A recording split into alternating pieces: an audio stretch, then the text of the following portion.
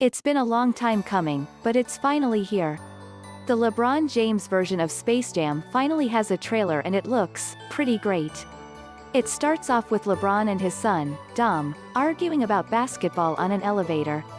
LeBron tells him he has the tools to be great at the game and he can help him, but it's clear that Dom isn't really all that interested in being great at basketball. He yells that LeBron won't let him be himself and gets off on the wrong floor. LeBron goes to look for him and boom, he gets sucked into a video game and everything gets wild. Don Cheadle is the villain in the video game and he kidnapped his son.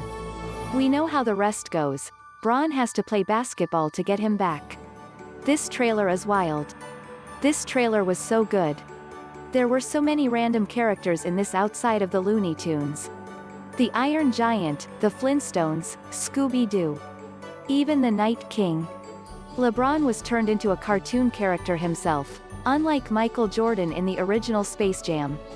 This trailer was incredible. But the best part might have been Lola Bunny throwing LeBron James a lob and mimicked the Dwyane Wade picture from their Heat days. This movie is going to be so dope. Blogs, LeBron James, Space Jam, videos, NBA.